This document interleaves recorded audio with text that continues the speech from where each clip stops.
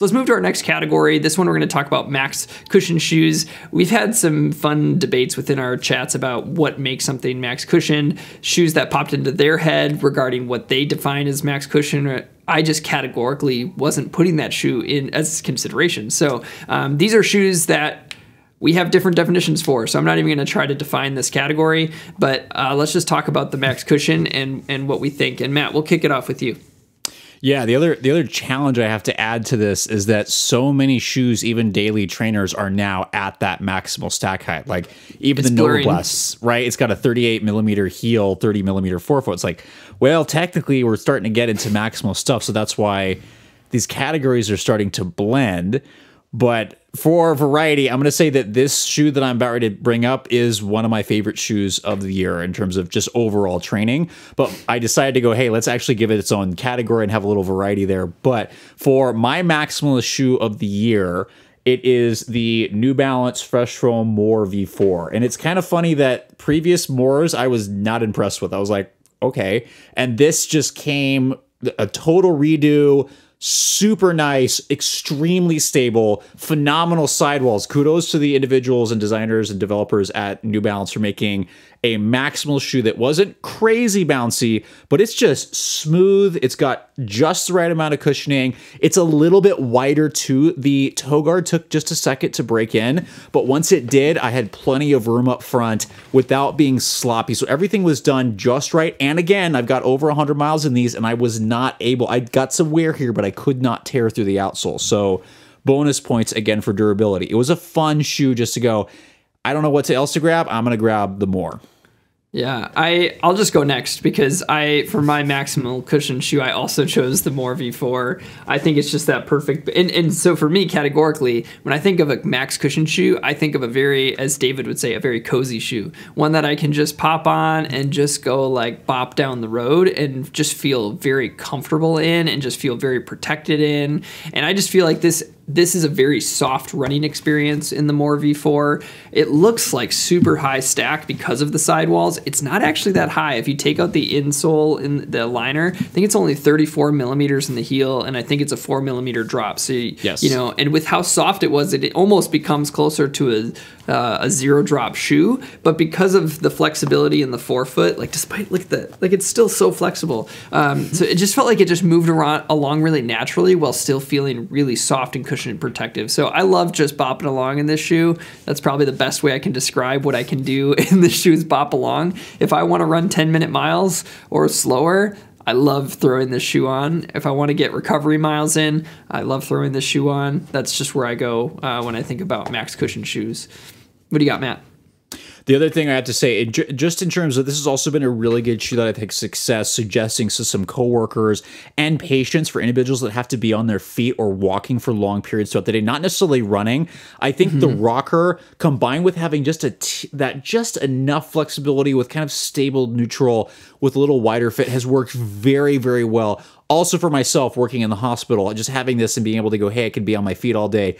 It's been really nice. Although for the hospital, especially inpatient, I would not use white. I got lucky with that, but I would not use the white version if I were you. Totally.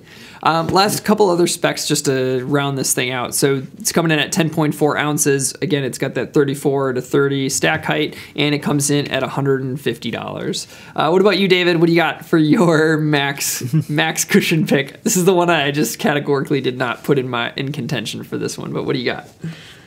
Yeah, so when I think of maximum cushioning, I try to keep it relatively objective. Like if it's like over 35 millimeters of stack, to me, like that's if it's got max cushioning, it's got max cushioning. There's 40 millimeters of foam underneath you, like that's max cushioning. With that said, I did pick the A6 Super Blast, and so for me, it's a versatile pick in the category. It's a fun shoe. I can run slow in it. I can run fast in it. I can even take it like in like dirt. Like it doesn't have to be like not necessarily like technical terrain, but like I can run like bluff trails and I can run some like in the little like woodland areas with like the wider, better footing. Like, I don't know, I can do it. Like I feel pretty nimble for the most part in the shoe, and it's a shoe that works well for me. And I think like Klein was talking about it with the More V4, but I think they did a good job with the sidewall integration here as well. You feel very centered. The like platform's wide. the traction's decent enough. You know, it's for the most part, I'm able to do everything I want to do in the shoe. So it's a shoe I like running in. And for a shoe that's over quote unquote 35-ish millimeters, you know, for me, like, a lot more. Yeah, a lot more. Like if it's 45 millimeters of stack under your foot, like that's a maximum cushion shoe in my opinion. I get it. That might be an unpopular opinion. I don't know, but like to me, that's max cushioning.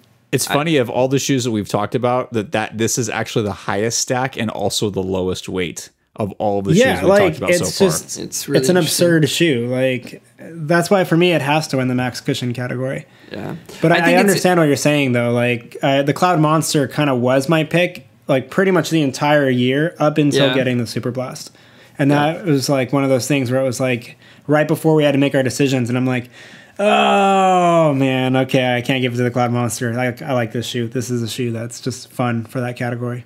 I think the hardest thing to consider with the Super Blast is just that price point. You know, like we get the shoe for free. Like that does change our percent. Like we don't feel the weight of spending $220, and I think we get that. You know, that's why we like to all pick our individual ones, because some people may be in a spot where getting a shoe that costs $220 isn't a big deal. For others, that's just not a feasible thing, and we really like understand that and respect that. So, yeah, good. So we're gonna move on to. Do you have something else? Yeah, go ahead. Just a real quick question. You ever play Bop It as a kid? Yeah, heck yeah. Yeah. Okay, that's where you got it. Cool. Bopping around. Bopping along. Wow. Yeah. Oh, got it. Got it. Man, so you just like you waited on that joke because I had. Yep. Oh wow. On topic, I'd like to shout out the New Balance. Was it the SC Trainer? Was a very close one for maximal stuff. New Balance definitely put out some great stuff this year, and much more affordable. What is that? 180 bucks. 180. That in terms of like price point, I'm surprised because I would have actually put that shoe at 200, 220. But speaking of affordability, anyway. Yeah, close. And I think what'll be interesting is TRE. People have been reporting on that and what they're doing with the changes. They're actually decreasing the stack height and making that shoe a little bit lighter, but keeping a lot of the characteristics. I think it'll be a fun shoe to check out for sure. The biggest thing for me, a little bit lighter, I think it'd be fun. Yeah, yeah. I think just so that if anybody from New Balance is listening, BJ has a special place in his heart. And when he saw the updated version, he's a little terrified. So please, we got to make sure that shoe is consistent. I know you made some changes, but don't freak out, BJ. Yes, BJ, for those who don't know, is our audio engineer, and he's listening.